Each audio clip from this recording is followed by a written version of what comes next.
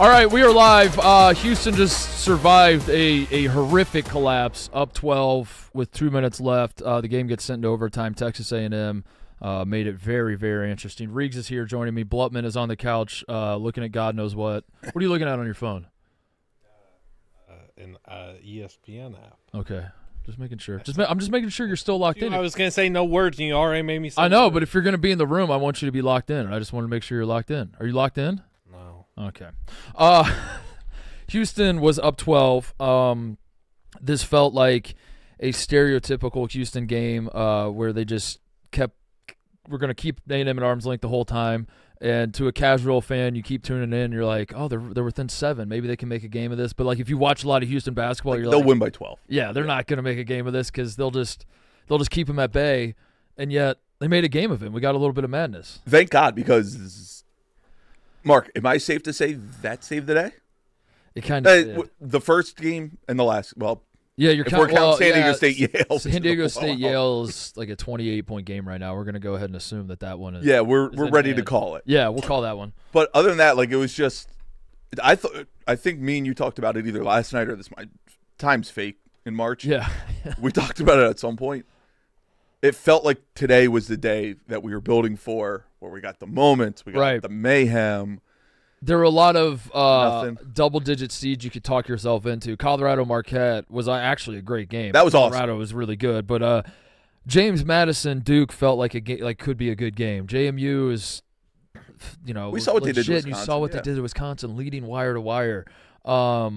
Yale, I mean, not that I expected much out of Yale, but, San Diego State. The Mountain West. I did not expect San Diego State to shoot the piss out of the ball. That's not exactly San Diego State basketball, so I thought there might be something there.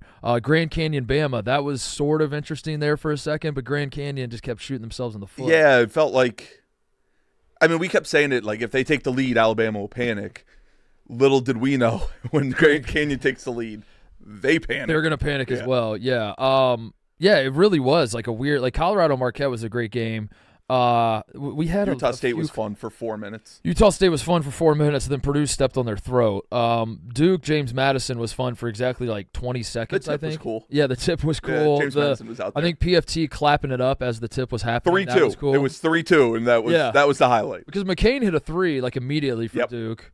And then JMU scored. And it was like, okay, the boys are settled in. McCain hits 8 threes for Duke, and they look unbelievable. And then what? Like Clemson, Baylor, like Clemson was up on Baylor. Is Clemson good? No, I think they have to be now. I refuse refuse to acknowledge it because ACC basketball fans are doing what SEC football fans are now doing. We got 4 teams in the Sweet 16. We are the best conference in America, and it's the same as like Vanderbilt fans in bowl season. Being like, well, we got 8 wins and the national champ.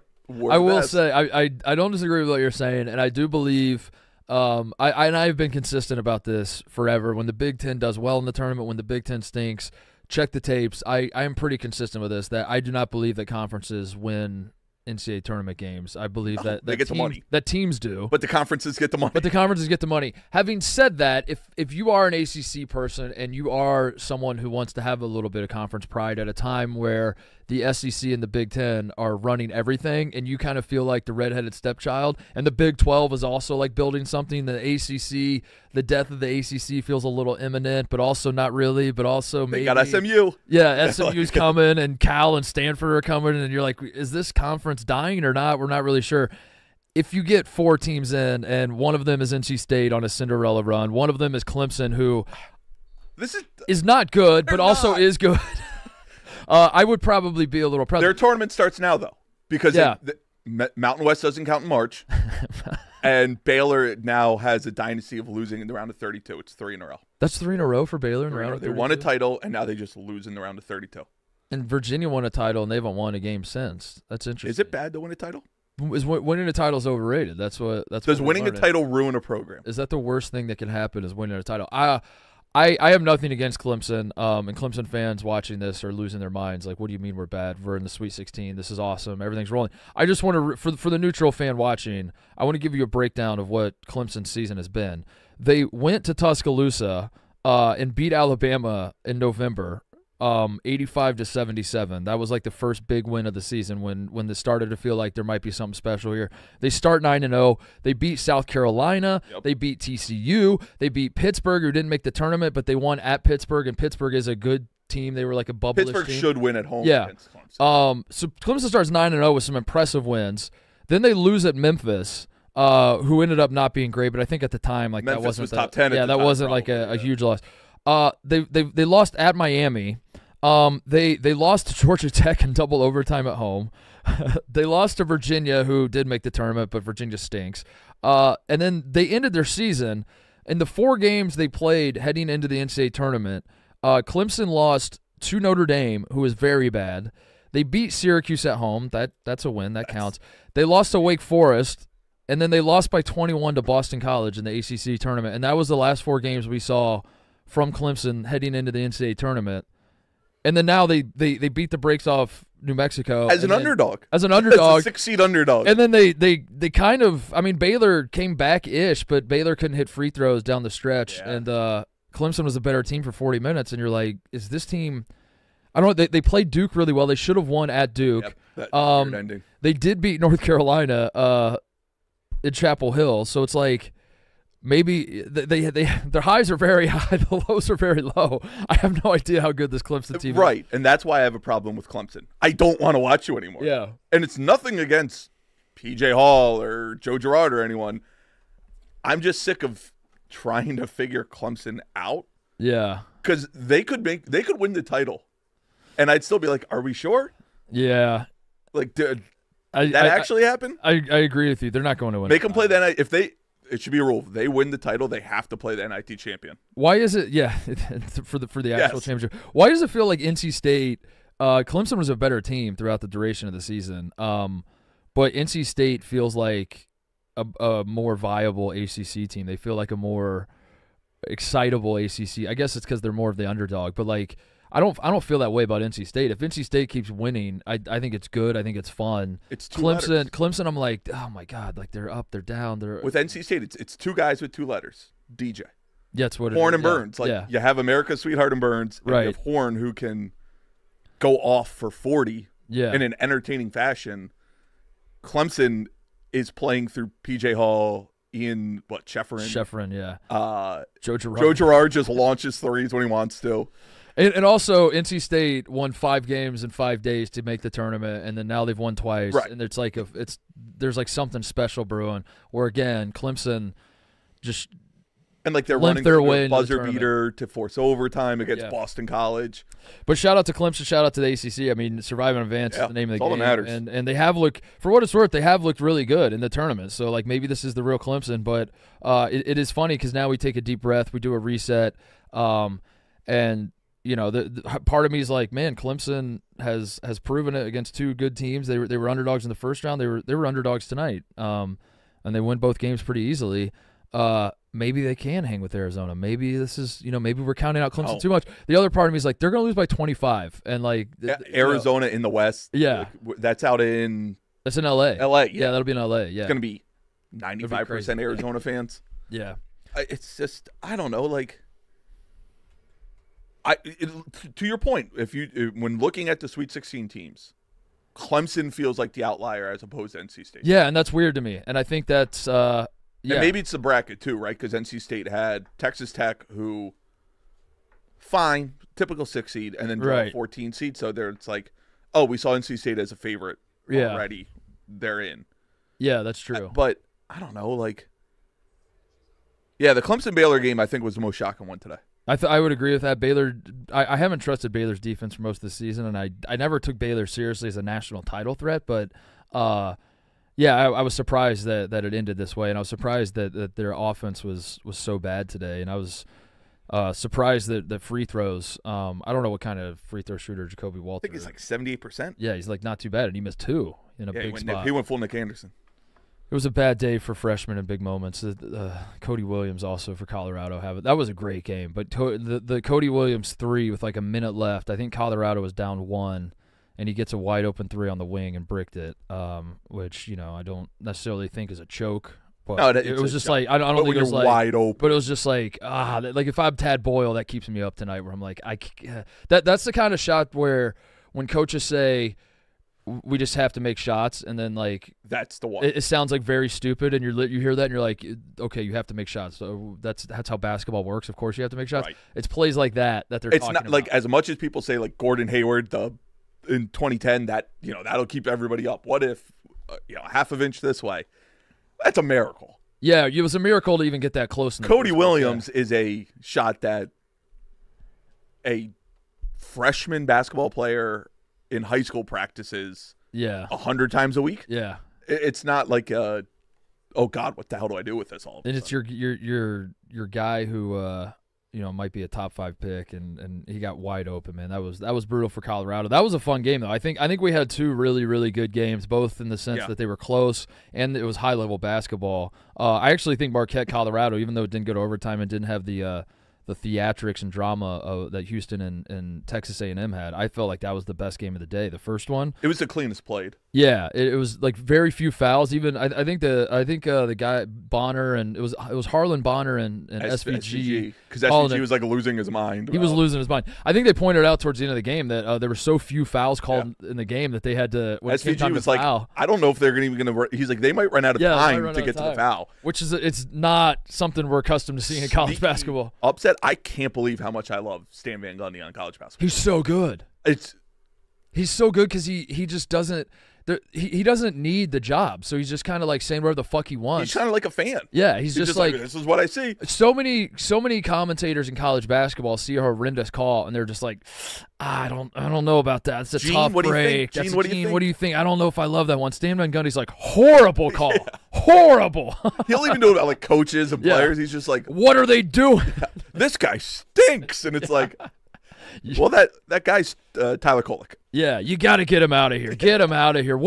Colorado keeps letting Kolek go left. What are they doing? What are they? And it sounds a little jarring, maybe, but especially next to Dan Bonner. Yeah, except who's just the prototypical. But that's how coaches talk to players. So like that's how guys are. That's how it should be. As long as you're not an asshole, but like if you call it as you see it. If you call it as you see it, and Tyler Kolek's going left, and everybody knows that he wants to get to his left hand, he's very left hand dominant, and you're doing nothing to keep him from going left. I have no problem. In fact, the opposite. I enjoy the commentary of Stan Van Gundy losing his mind. I love it. Can we need him to advance in this commentator world. I agree. I would love a Final Four with him and Raft, because Raft is starting to let loose now. I've noticed where he just gets like the John L. Davis 3 attempt. Yeah, Raft was disgusted. Oh no, what are they doing? And openly admitted. And it's like, if the two of them were ever together in that moment, like CBS better have a dump button. My only fear would be sometimes the disgusting nature of the basketball is the feature of college basketball. 100%. Like Bama Grand Canyon sort of felt that way, where like it was so gross that it got to a point where I actually kind of liked it, but not really. It was exactly what college basketball used to be. It's just like it's literal madness. They're just dribbling off their feet and like can't finish layups, and then a dunk comes out of nowhere. And you see like a few minutes of that and you're like, oh my god, this is so bad. But then you see like 8-minute stretches of it and you're like, I don't know, maybe this is awesome. I don't really know anymore. It makes you cherishes the made shots. Yeah, exactly. That much more. Exactly. But no, I agree with you. SVG is awesome on the call, and Marquette. Shaka's back in the Sweet 16. That was one of my between Shaka and Illinois making it to the Sweet 16. I got to find some new facts, because Illinois making it to the Sweet 16 for the first time since 2005. There goes that fact, which I never really threw out as a hater. I was more stunned by that. Like that was always something that like I would forget. It's one if we're at the bar and you tell me that. No way. You like look it up on the phone. Like, oh shit. Yeah, you could tell me that. I would forget it in 3 weeks, and then you could tell me it again. I'd be like, what the fuck? They haven't made it since over. Like, no way is that right? They had so many good teams. The Shaka one I remembered well because I used it as the part of me that wanted to ever be a hater, or like just kind of make jokes or whatever. Just because I find it fascinating that Shaka Smart once upon a time was like the guy in college. It was him and Brad Stevens. I know. And he has not been back to the Sweet 16 since, and now he's back. And this Marquette team is an unfinished business team, I like this Marquette team a lot. I love Kolek. Like, yeah. Listen, if you're a lefty, you have my heart almost immediately. Yeah. And if you shit talk like Tyler Kolek does, I am in love with that man. He's so – this was a masterclass from him in terms of just being a pure point guard, just running the – what happened, Blutman? I see you laughing. Look at this kid dribble on his free throws. We got 150 left. Over-under implications here, by the way. It's 134.5. His dribbling on the free throws just – okay, cool. Yeah, now they're going to cover it up. It was 5. Yeah, it was very funny. Oh, it was just funny. Sorry, that caught me off guard. And no, that was worth an interruption. Thank you. Five quick dribbles. Squatting from Yale. dribbles. Yeah, squatting down. His other hand was like this. Like it was true. It looked like Stanley Hudson. Yeah, it was. I learned his last name earlier this week. Never forget. Oh, Stanley. Well, yeah, remember that's right. that on Mostly Sports? You know that show? Oh, yeah, that's days right. ago? Yeah, that was a long You didn't time know ago. Donna from Parks and Rec either. That happens. Kolek was a point guard masterclass of just changing tempo, which he's always done his whole career, but just to put that on display of like as he's playing a guy like KJ Simpson, who is a very good player as well, and he's outmatched in terms of athleticism and. It's not like he's finishing at the rim with right. dunks. He's not dunking on. He's not Jamal Shed doing tip dunks, jumping over people, and the play that bouncy. And he's just so good at like controlling tempo and leaning into dudes. And then right when he's getting ready to shoot it, stepping back and throwing up the left-handed layups, and they always find a way to go in. It's crazy. The play he had that I think kind of sums up him was it might have been the eventual game winner. Technically, like if you go by points or whatever.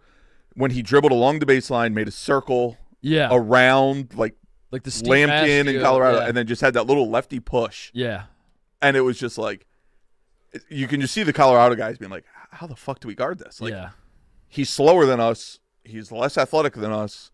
He's finishing over our big guys. Granted, Eddie Lampkin doesn't jump high, but it's like, how do you not?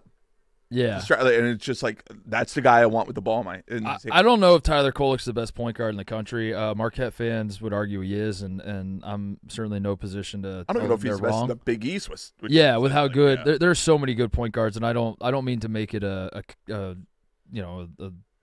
thing where I'm putting out my tier list of point guards. But I will say this: I know that he is the one guy, the one point guard in the country that if I was a coach, like a high school coach, I would use his tape for all of my point guards that would come through my program or whatever, because his game is again, this isn't a slight on him. He's just not he's not an explosive athlete. There's nothing, and it's not just because he's a white dude. It's just like the reality of it. Like how many times, like he plays below the rim. He never is like really blowing by guys. He doesn't have a slow first step per se, but that's not how he makes things happen. Is not with his explosiveness.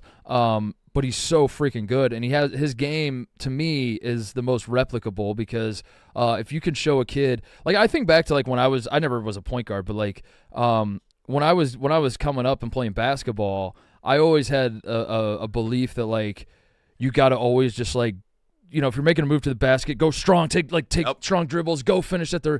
And Kolek just knows how to. He's like, you don't have to go full speed at the rim and then at the end like adjust or whatever.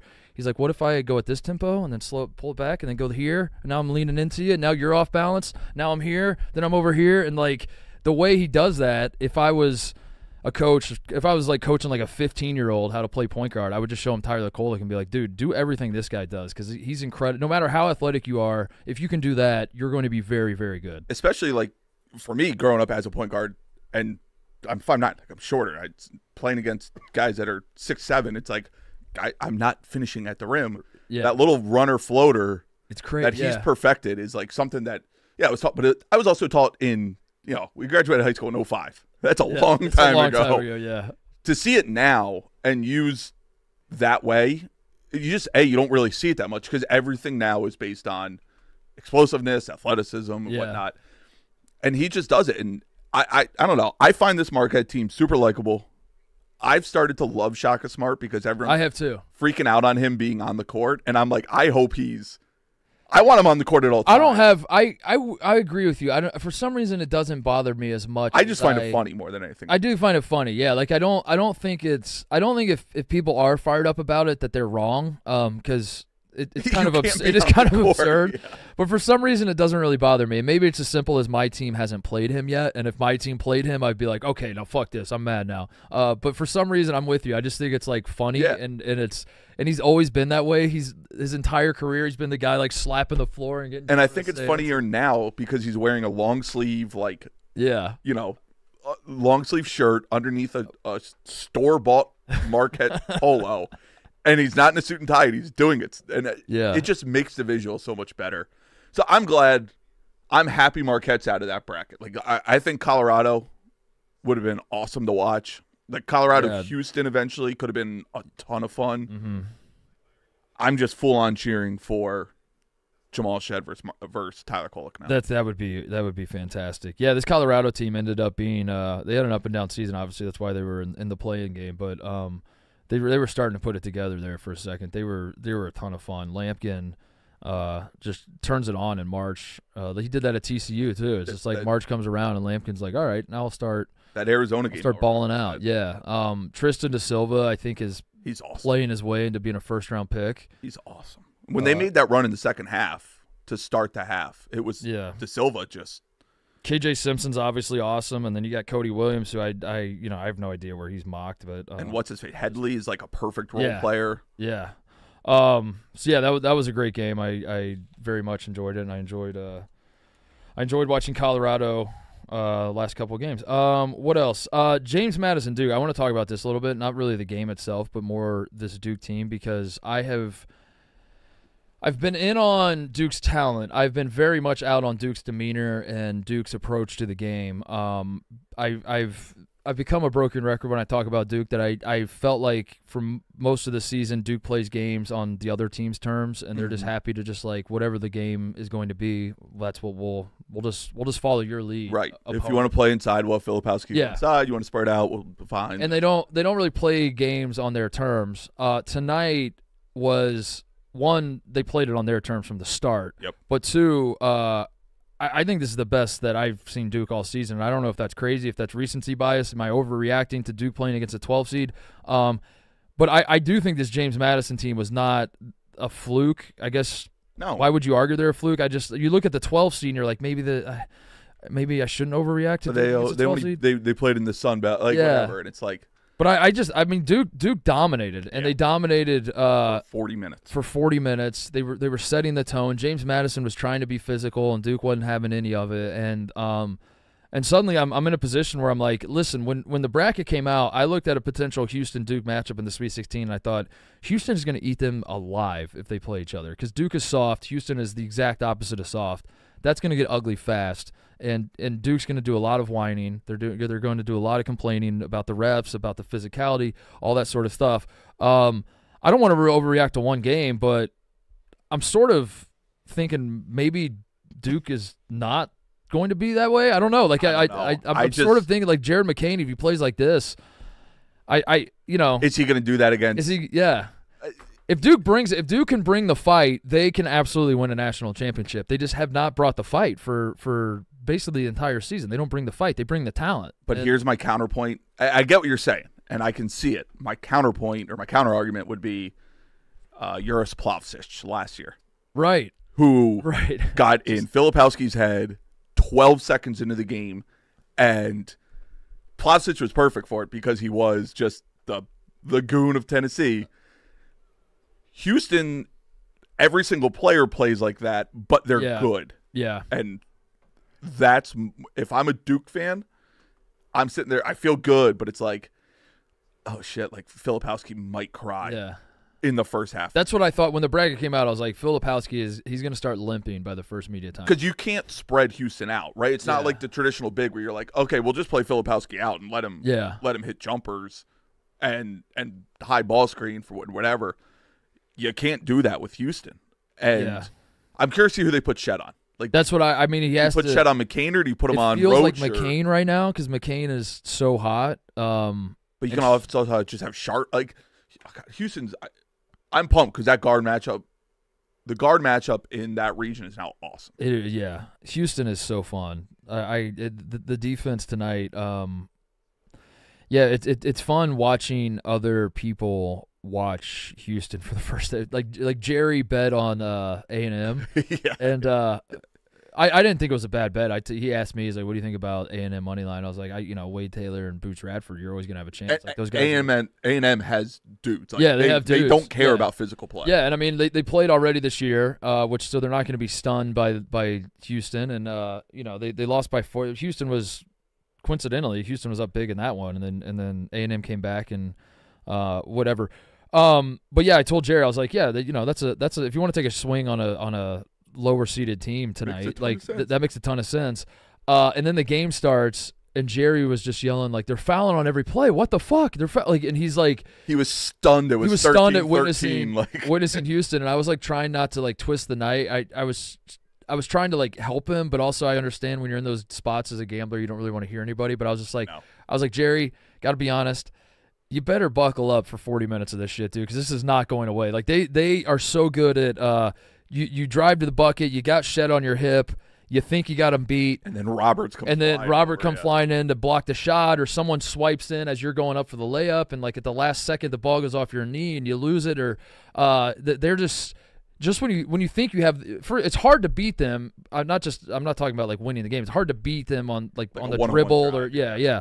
And even when you do, the job's not done. Like even when you get past them, the job's not far from over. They are so tenacious, and I don't know. I really enjoy this Houston team, and I'm fired up about that matchup because Duke's guards are playing great offensively, and Houston's guards. I do think to beat Houston though, you need A&M's type of guards like from A&M. Mm-hmm. Like, yeah, like you can say however they played. I know Taylor took a ton of shots, but like you need that personality from Radford and Taylor where they embrace physical play. Yeah, and they'll just keep going at him, and just Buzz at some point was like, it's gonna work at some point. Yeah, just happened to work at like the 2.5 minute mark, but that's why I don't know, like who on that side of the bracket has those type of guards. Like Kolek is it in a different way. So like who has the guards like A&M who will embrace the physical play, not get rattled, or at least guys who won't get rattled by Houston's. They hedge every ball screen. They're the only team that still hedges ball screens. Yeah. I mean, Tennessee, if you're talking like the whole right side of the bracket, Tennessee. Creighton's as guards, far as like physicality, they'll be fine with it, Tennessee. But it also, I mean, that's going to be a disgusting game if they play. I don't think Purdue's guards want any part of that. I don't know if Creighton's do. I don't think Creighton's do. I don't think Gonzaga's do. But yeah, I mean, Houston offensively is way better than they get credit for. But yeah, they can score. This isn't. Yeah, that's the. I really like this Houston team, but also on a night where all the 1 seeds, I guess Carolina played last night, but the 1 seeds look absolutely dominant, and the 2 seeds are looking dominant. And first time since 2019 we've had the top 8 seeds advance to the Sweet 16. And all of them, 7 of them, kind of had no sweat whatsoever. The 2s and Marquette, Colorado kind of did, yeah. Tennessee, Texas, a little bit late. But not. A little bit. That's unfair for me to say. You're right. Yeah, I don't want to say no sweat. But, Arizona, not really. A sweat in the beginning of the second half for a minute. But yeah, for the most part, it felt like it was dominance from the top seed. So if you're seeing a 1 seed that gets taken to overtime, there is a feeling that they are susceptible. But I mean, there might be something to them not being able to close that game. They're not a great free throw shooting team. There were some weird calls though. I don't want to say the refs were on A&M's side. It was just like there were some wonky calls, and it felt like someone pushed the March Madness button. It did, because you had more madness. Let's push and see what happens. I mean, you had weird turnovers that like typically don't happen from Houston. You had A&M. I swear they didn't know the score, and Buzz just like hit a button. It was like, just go play wild for 2.5 minutes. Or they played like that way for 2.5 minutes that teams typically play in the last 30 seconds of like a 5-point game. Yeah. Houston or A&M just did it 2 minutes longer, and it worked. When it's like, why didn't you just do that the entire time? Shout out to my guy Ryan Elvin stepping up and hitting 2 free throws. You called it. I did. I said he was gonna miss the first and make the second. Ask me how I knew that, Blutman. Ask me how I knew it. You were once Ryan Elvin. Yeah, not in a second round game though. I think we were up by 40 against like Central Bethesda Baptist. Good school powerhouse. Of Northwestern Massachusetts. They're no Northwest Nazarene though. Yeah. Or the Mississippi University for Women. Yeah. Women. Can I throw this out here too? When a team like A&M, just any team whatever generates a comeback like that, where so much of it is coming from late game full court pressure that is just rattling the opposing guards and it's sending that team into a frenzy and they force overtime, or it's still late in the second half but they're stopping the press now because they have a lead, or maybe it's tied and they just want to play things out. Why are we not going to continue to pressure them and rattle them and throw them into this blender that they can't get out of? Why are we giving them a free Great question. So your question is, when overtime started, why did A&M play it straight up? Why didn't they just go back to the pressure? It was working. It was, these guys were lost. It's a great question. And it doesn't happen just once. It happens time and time again. As I said, what seemed like 6 days ago, when you play Purdue, you need to pressure their guards, just full court press them. That's all you have to do, and they can't handle anything. So why don't we do that? Why do we only use the full court press for end of game scenario prayers? It's coaches. Like, coaches are so goddamn stubborn that they see 5 minutes on the clock and they're like, nope, gotta wait until the 1:30 mark. It's like pulling the goalie. There's also always incorrect. There's also it's if you get beat pressing, it looks so much more embarrassing. I guess just if you're aggressive and you're giving up open dunks. I think there's that element too, where you're like, we don't need to be aggressive now because we've now tied the game. Yeah, in A&M's case, it's gone into overtime. But constantly put themselves in the worst spot on the floor and got trapped. I do think Blutman's onto something, though. They should start, instead of, don't commit to it the whole time. Start for the first minute and a half that way. Yeah. And then if you have the lead, it's like, okay, we can pull it back a little bit. That's kind of what Fairleigh Dickinson did to Purdue last year. Yeah. I don't remember if they were doing full weird. Press, but we're talking about Purdue and their guards getting pressured and rattled, thrown into a blender. I've never seen this before. And Mark Few's going to do it. Mark Few's going to do it because he might know ball. I think you said I've never seen Blutman get so Blutman. This tournament is stunk. Like, I hated it. I don't know if you guys saw. San Diego State just won, by the way, while you guys were podcasting. San Diego State won that game. San Diego State moves on. They won by who's your 28. Who's your least favorite team to watch in the Sweet 16? Is it Purdue? It's not even close. Purdue. It's the worst team I've watched in my entire life. The worst program. Like, I cannot watch them. And then Purdue fans get mad at me, Tice, and everyone else for speaking our minds and saying it's ugly brand basketball. I have nothing against Purdue. The brand of basketball is unwatchable. Like, I don't want to watch a ref show and a free throw contest. We did the free throw contest. It was a tough watch for a little, and it was fun. And we're just watching. Like, Zach Edey has one move in his bag. Yeah. And their guards, I hate it. It's terrible. And then Leo Borg's going to do the same thing next year, and then it's a whole thing. What if Edey's suspended for the Sweet 16? We're all right. It's going to be okay. I would be happy, but then Purdue's going to get trounced, and it's going to be another uncompetitive game. I've already fought this fight with Purdue fans all day today. I made the mistake of you're a doofus for doing that. I actually like the rest of the team. I don't even dislike Edey in a sense that, like, I do. I know you do. I don't hate him. I just, like, his highlight reel is the most boring highlight reel of all time. And I hate that he's the one that went back-to-back National Player of the Year. It's like, can he just be a fun guard? Yeah. And when in the second half, when Edey scored 2 points and Purdue was getting out and running a little bit more and moving the ball, and I just watching them dump the ball down to Edey, and then he either gets fouled or shoots a baby hook because that's the only move he has.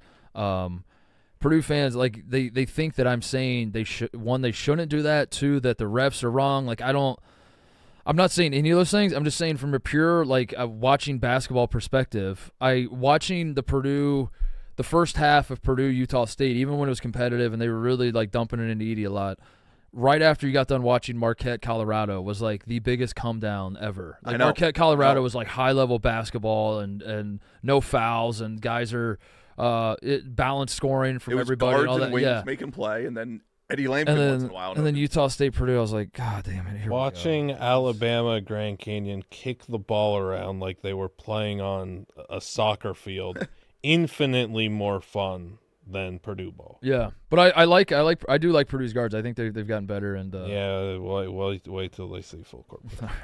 The Purdue Gonzaga game, I'm very interested in. I was just about watching. to ask you. I'm very, very interested in this game because I think Gonzaga is going to put Purdue in 10 trillion ball screens, as the smart coaches do. The problem. It was against Presbyterian, 2-9 Presbyterian. Foul on Khalid Mutakabur.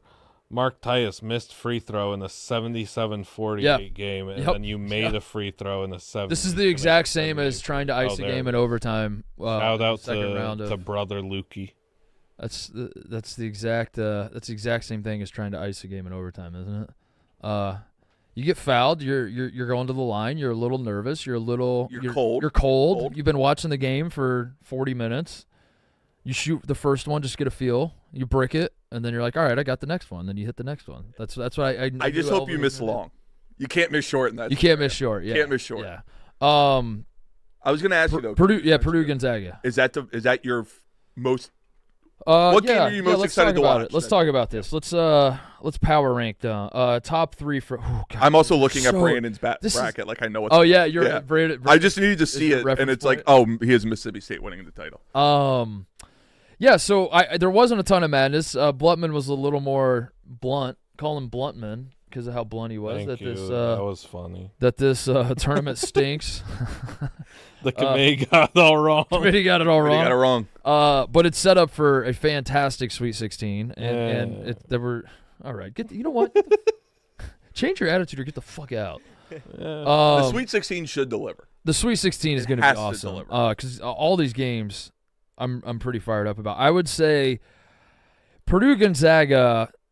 What's interesting to me is everybody knows when you're going against Purdue's defense, put Edey in ball screens, get him moving side to side, test his lateral agility, which is not great. Don't even test it. We know it's not great, so just make him use it. There's evidence of that. Yes, make him use it, and that's the formula. The problem is the personnel that teams have don't really allow them to consistently knock down mid-range shots like you need to when he's pulling off, when he's not, come off a ball screen, Edey's like 10 feet back, just hanging out by the rim. Just pull it and hit the shot. That's kind of what Nembhard does. Nembhard can do that. They don't have versatile bigs that can step out and shoot and pull Edey away from the basket. And I feel like Gonzaga has that too. Now, they've already played this year, but Gonzaga's kind of a different team. Purdue fans would say they're different. They've gotten better. I feel like Gonzaga's gotten more Gonzaga figured way more shit out than the last time. Purdue has like kind of stayed similar. They've been Purdue they've been all season. Yeah, like the last 2 years really. So I'm fascinated by that one because on the other side, Graham Ike has foul problems and is in foul trouble. He seemingly starts every single game with 3 fouls, and you're going up against Zach Edey, who's the number 1 foul drawer in if Mark college Few basketball. Didn't believe in sitting him, I don't think Ike makes it to half. Yeah. He might not make it to the under 12. So they're gonna have to figure stuff out of how they're gonna guard Edey. Obviously, just like every other game with Purdue, both sides of the ball are gonna be dictated by both ends of the court are gonna be dictated by Zach Edey. So I'm more fascinated with that than excited about that. That makes sense. That makes sense. I think the game I'm most excited about is Creighton, Tennessee. I think Tennessee did not shoot the ball well, obviously against Texas, but neither did Creighton though. Neither did Creighton, and then they ended up pouring it in. Yeah. But I think both of those teams are good enough to win a national championship, and they're meeting in the Sweet 16. And and it feels like I've been higher on Tennessee for most of the season, but when Creighton lights it up, they are so good. You have 2 cold-ass white boys with Baylor Shireman and Dalton-Knecht. Stephen Ashworth is playing his way into cold-ass white boy status. Oh, if he does, that might have to be 3 overs just on the cold-ass white boys. So I think that's my pick. What's yours? I think it's – Here's a reference point for you, by the way. I just realized you're looking at Brandon Walker. I was figuring it out. Just completely obliterated Brad. I think he has 3 over there, by the way. He does. I'm looking at the Mississippi State title one because I'm not looking at the other one. I think it's – Is it North Carolina, Alabama? That's going to be fun. That might be the highest, like, fun one. That's going to be a lot of fun. It's Houston, Duke. I think because if Houston gets through that, they become, I think, like the number 2 team, like the number 2 favorite with ease to win the title. Yeah. Houston. Duke feels like, no disrespect to Marquette, this is going to get thrown back in my face when Marquette does beat Houston. It's something about beating. I do feel like Duke is the best chance to knock off Houston. It's the name on the jersey. It's if you beat Duke, Kentucky, Carolina, UConn, the 5-6 teams, there's just like that hurdle that you get over. Yeah. Illinois, Iowa State might be my least intriguing game, but the fact that one of those 2 teams are going to the Elite 8, just doesn't sound right. But they're 2 and 3. They're both so good. Yeah. And they're so different style plays. Yeah. I don't know. I think Illinois, Iowa State is kind of the diet version of Houston Duke, I think. Which I don't mean to say that those teams are worse. Yeah, but it's like when I want to see Duke's offense go up against Houston's defense. Illinois' offense might be the best in the country right now, and Iowa State's defense is right up there with Houston. So, what's your I'm dream fascinated Elite by that. Dream Elite 8, just from entertainment standpoint. Not fans. Entertainment only. I'm not talking about fandom or anything. Fandom. I'm not saying no haterism here. This is just pure entertainment. I do think it's Purdue versus. Okay, let me just start in the top left. It's Connecticut, obviously. It's UConn, Illinois. UConn, Illinois. I think Terrence Shannon, Marcus Damask. That makes it more fun versus UConn. And I want to go to Hilton. No disrespect to Iowa State. I want to go to Hilton. Offense is a little more Illinois sexy. So I think we want Iowa State, but then again, I also might be a hypocrite and pick Houston. So give me a second on this one.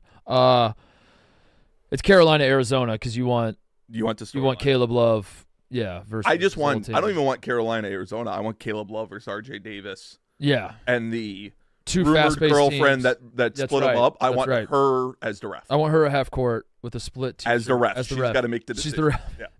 We don't even do coin flips in basketball, but I want her flipping the coin. Ceremonial style. The ceremonial coin. So I think I want UConn, Illinois, Carolina, Arizona. On the right side of the bracket, sorry to Iowa State fans because they're gonna think this is hypocritical, but I do want Houston. I just said I want offense over defense, but I do think I want Houston Marquette. Yeah. I think I want to see Marquette. The NC State story is great. The one thing about the Midwest, now I think Purdue being in the Elite 8 is fantastic theater. I think Zach Edey versus Dalton-Knecht, who are the 2 best players in college basketball this year, is fantastic. They've already played, but to do it on this stage, Tennessee's never been to a Final Four. Purdue has not been since 1980. That's an electric story that you can sell to people. But I would like to point out Ryan Nembhard playing against his old team would be juicy as well. Gonzaga, Creighton. I really don't care what happens in the Midwest, as it turns out. I think Gonzaga winning a national title with this team would be very funny. Mm-hmm. Yeah, and I do think it's they weren't going to make the tournament before like the Kentucky game. Yeah, I'm slowly talking myself into it being plausible. I'm slowly talking myself into Gonzaga and Duke, who I felt like are various levels of good. Yeah. Throughout the year, but like not really serious title contenders. I'm slowly talking myself into them actually being title contenders. How much would a hater have if Gonzaga won a title and they played NC State in the Final Four and like San Diego State or Iowa State in the title game? Oh my God! Yeah, what's the nightmare Final Four for like we had last year where everyone's like, ugh, it's gross. San Diego State going back. San Diego State's back. Clemson, NC State, and then. I think Gonzaga. Honestly, nightmare Final Four. Purdue. It's Duke. It's Duke. Well, you can't do Duke and NC State. I'm saying it's Duke over NC State. Oh, it's Duke over. That's Duke the nightmare. Because Duke fans then get to scream that they have the. Yeah, because everyone's gonna want DJ there. It's like DJ Burns. Yeah, they would rob us of DJ So Burns. it's Duke, it's San Diego State, it's Clemson, and then it's who's in the Midwest? It's Purdue. It's Purdue, Gonzaga, Creighton, or Tennessee. I mean, I guess. Well, for me personally, it'd be Tennessee, but from it might be Purdue. I guess the Gonzaga thing plays too because. But Purdue, if Purdue goes to the Final Four, whether you like their style of play or not, that is a story. That's an obvious story. Not really. That will turn into if Purdue makes the Final Four, no matter who they play in that game. America is going to turn on Zach Edey. Yeah. So fast when there's 5 foul calls in the first 4 minutes. Mm-hmm. Yeah, I don't. So, all right, let's do it this way. What teams cannot win the national title from here? Clemson. God damn it, Clemson. They're going to win it all. Clemson. NC State. NC State. I feel like San Diego State's the next. Georgia. Georgia. Ohio-State. NIT. I mean, he's technically correct. They can't win. UNLV. NIT.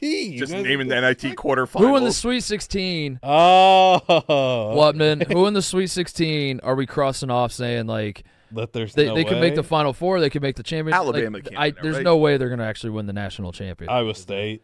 I would say Alabama. Yeah, Iowa State does feel like. There's no way the national champion could come from Ames, Iowa. There's just no way.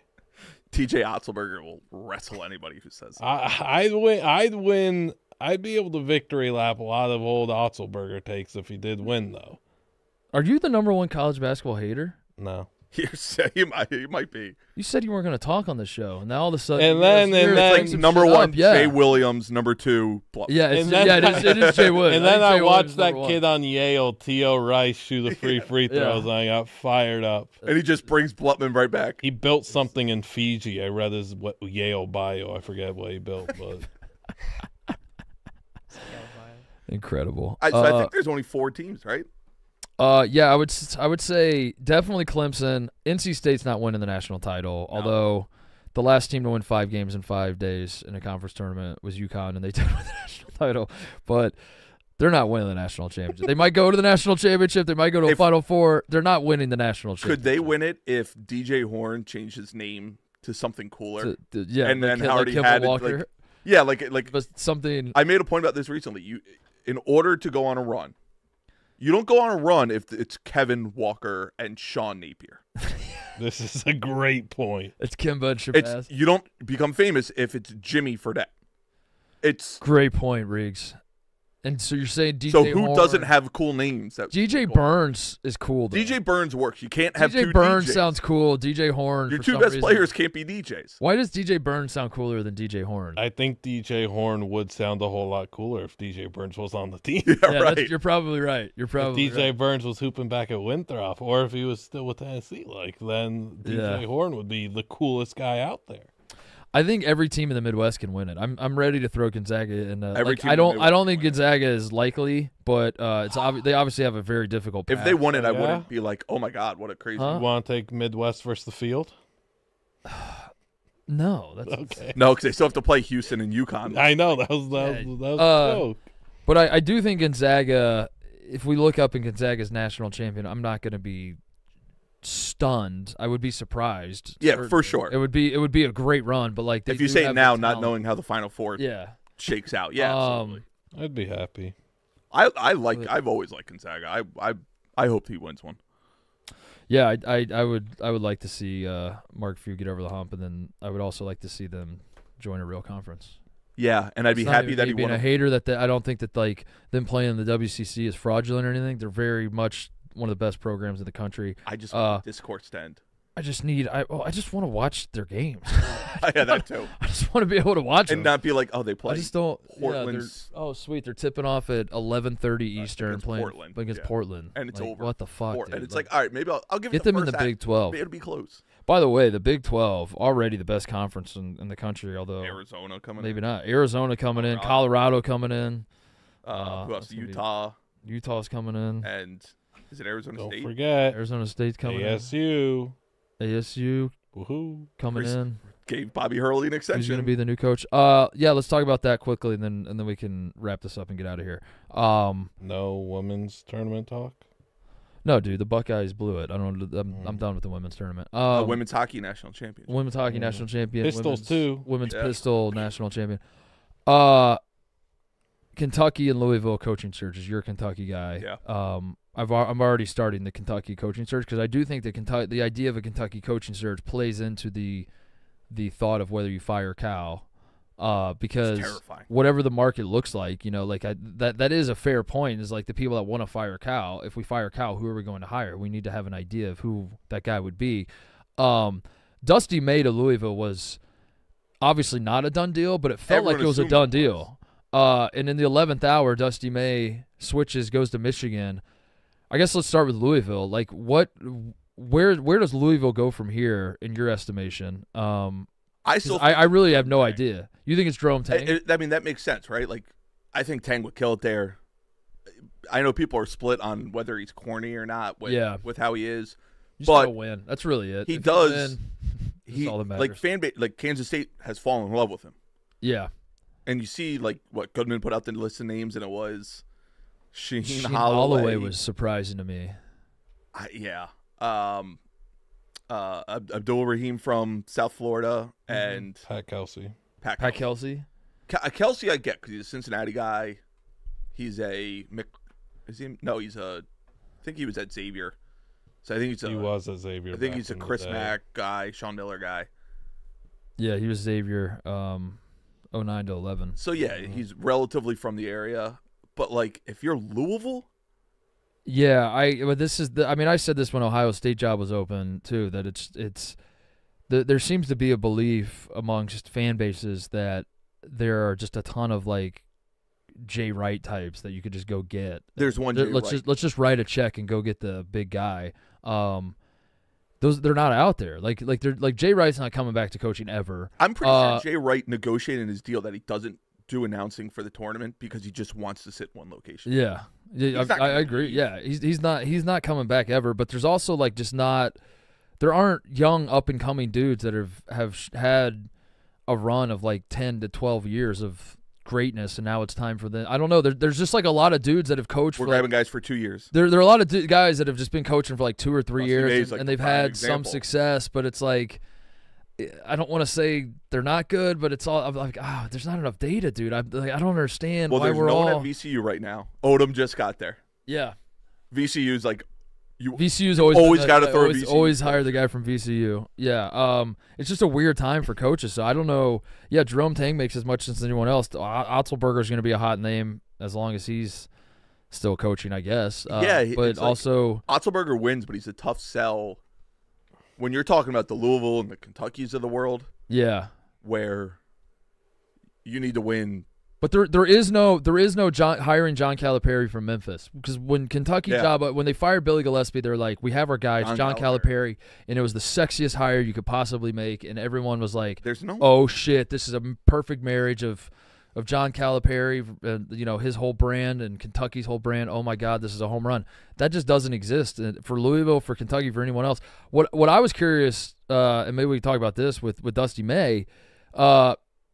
Is Louisville is one of the best jobs, but also is Louisville not a good job? Because like why would Dusty May not take that job? Why would he? I think Michigan's a great job. I don't mean to say Michigan's not. But my thought is like, is there something to the moving parts of college sports where being in the Big Ten or SEC, those are the only two life rafts, and the Big 12 kind of, I guess, with basketball. I was going to say with basketball, but do you want to join an ACC school? Like I don't. Was there something with that? Like, because why would you? If Louisville thought it was a done deal, Louisville's like, we got our guy, and there's no way. It never crossed Louisville's mind that Dusty May would say no to them. And all you have to do at Louisville right now is win like 7 games your first year, not say the word fight after a press conference, right, and not have stories like you fought a player, the player randomly is sitting in the stands during games, and a player isn't playing in the first half because he's not wearing pipes. Right.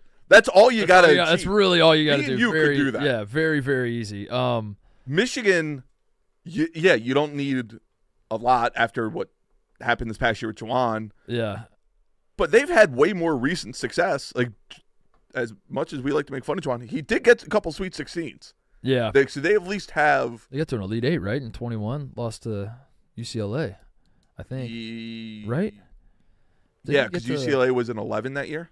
So they would have played him in the Elite Eight. Yeah, they played him in the Elite Eight. Wait, who were you talking about? Michigan? Yeah. Yeah, it was a terrible game. They scored like 49 points or something. Yeah. So it's like the pressure to win at Michigan feels which sounds bizarre.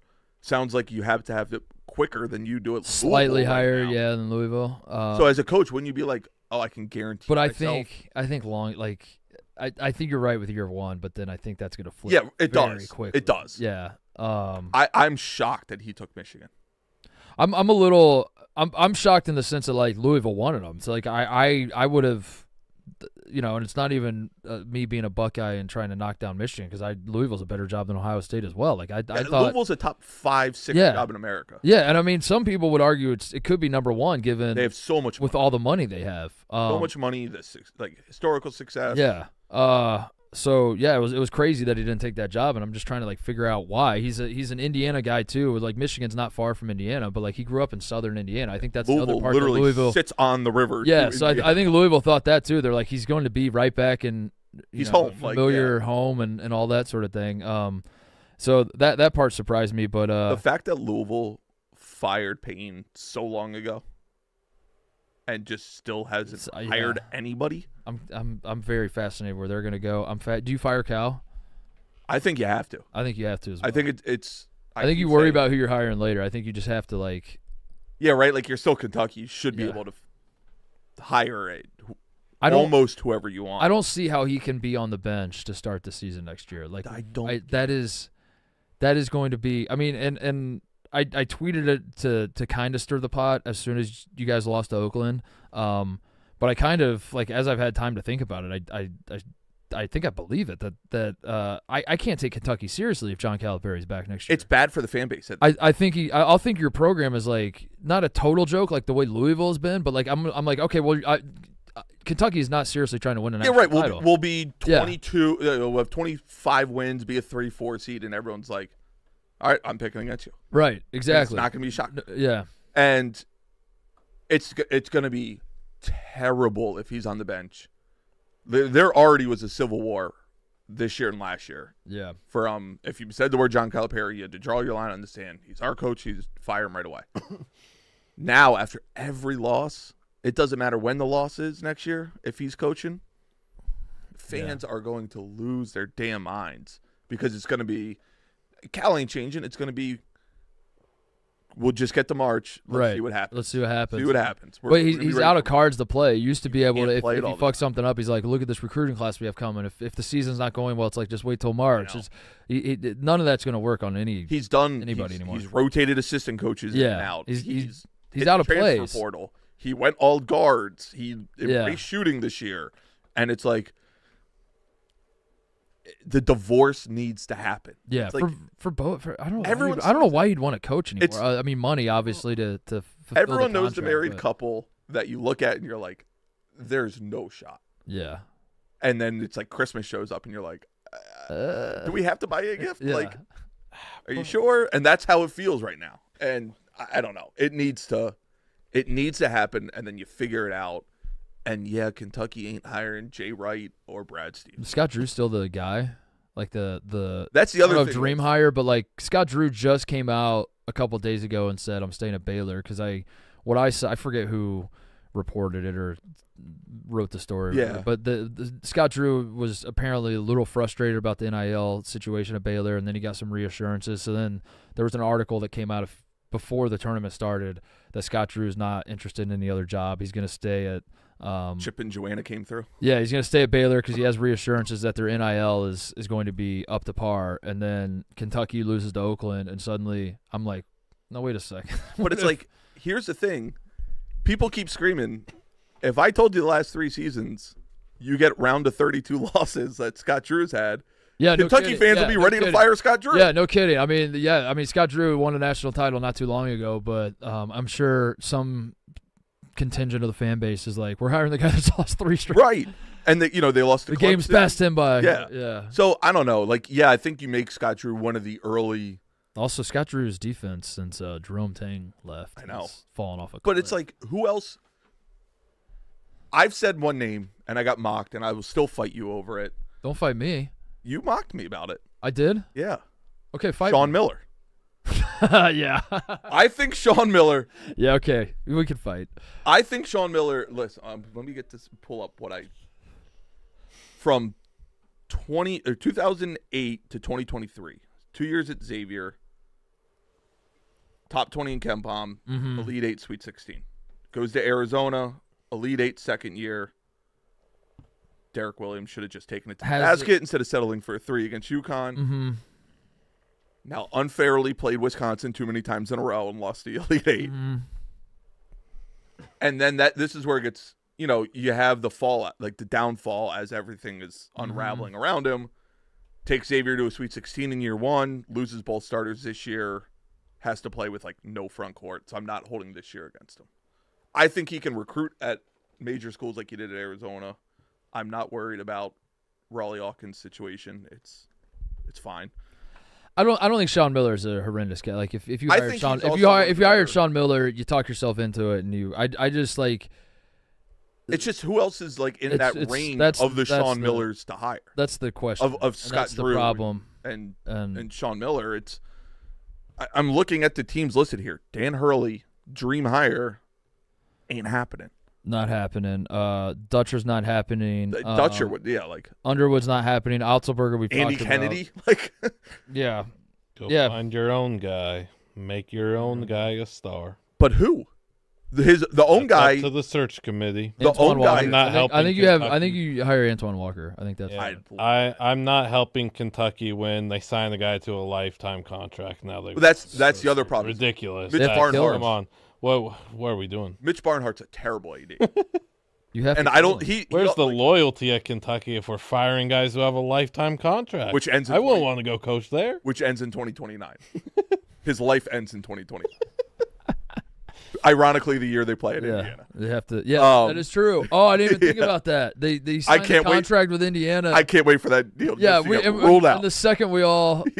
Yeah, they're gonna. That's so funny. The second they signed that, everyone's like, "Well, I guess Cal's not gonna be around for." Little did they know it. Little did it right now. This There's just no one to hire. Yeah, and that's what terrifies me. I don't get Shirts or Kelsey or something. I really don't care. I think you have to identify. You have to identify someone and make a bold play at some point instead of being cowardly and going with the whole recycling coaches thing. It never works out. The teams do. But are you really hiring College of Charleston's coach? I mean, you never know. He could be the next great coach. You have to make a play. You have to. Kentucky's last hires came from Memphis, Texas A&M, Georgia. Yeah. The Knicks. Yeah. And an assistant coach from Joe B. Hall. And then Eddie Sutton was at Arkansas, I think. I mean, and that's something I'm more vocal about in college football. So we could just use Kelsey for the example or whatever. He's at College of Charleston right now, right? In 10 years, he could be a top 5 coach at some other high major, and we could be saying Kentucky should have taken the swing. You had your chance, yeah. You could, but had your chance. You could have identified him earlier than anybody else. I'm also terrified that he's the guy who walked out of UMass job on his press conference. Yeah, I know. He's just an example. I don't. Just any mid-major coach. I don't care who it is. It doesn't have to be him. It could be Shirts. It could have been DeVries. It didn't have to be. You know what I'm saying? But it's just there's none I feel great about, and I like Kelsey a lot. Yeah, I understand. I just wouldn't if that's who you move on from Cal to. It just feels like such a yeah, I know, but we're living in a different world of hiring these guys. I mean, the Boston Celtics, the Los Angeles Lakers, Duke, North Carolina, all came open and all just hired dudes that everyone's like, huh? Yeah, we really missed that coaching, sir. That really wasn't that screwed everyone. Yeah, I mean the Celtics hired how old was he? 34, 35? Once again, Joe Mazzulla's ruining my life. Yeah. Yeah, exactly. Yeah. But yeah, you would have thought that 15 years ago the Boston Celtics job opens up and you're like, all right, well, are they going to hire Steve Kerr from the Warriors? Yeah, right, are they going to hire? And then they're just like, no, we're just going to promote a guy from within, and that's kind of where we're at with this sort of thing. And Ohio State, when that job opened up, I had the same thought too. Where it's I guess we're going to take a big swing on somebody, and then everybody signs extensions, and then we're just like, actually, we'll just stick with Jake Diebler, which I'm fired up about. But maybe that's what Kentucky will end up doing. Is maybe you don't make the home run hire, because the home run hire means giving a lifetime contract to a guy that sucks, as it turns out. Dumbest thing. Not the most madness we've ever seen in opening 4 days of the tournament, but I am fired up for the Sweet 16. I think the Sweet 16 has a ton of firepower coming. And favorite moment of the first 4? The favorite moment. Okay. Okay. Because it's tough. It's tough. Maybe one of the Golke threes, but I'm trying to think of. The committee got it right. The Golke. Was it? The Creighton Oregon game was so good, but I don't know. Like there wasn't a shot. I mean, honestly, kind of tonight that A&M hit the three. That baseline out of bounds. I would say that too. Yeah, that was like if you're talking about one specific shot or one specific play, it's probably that one.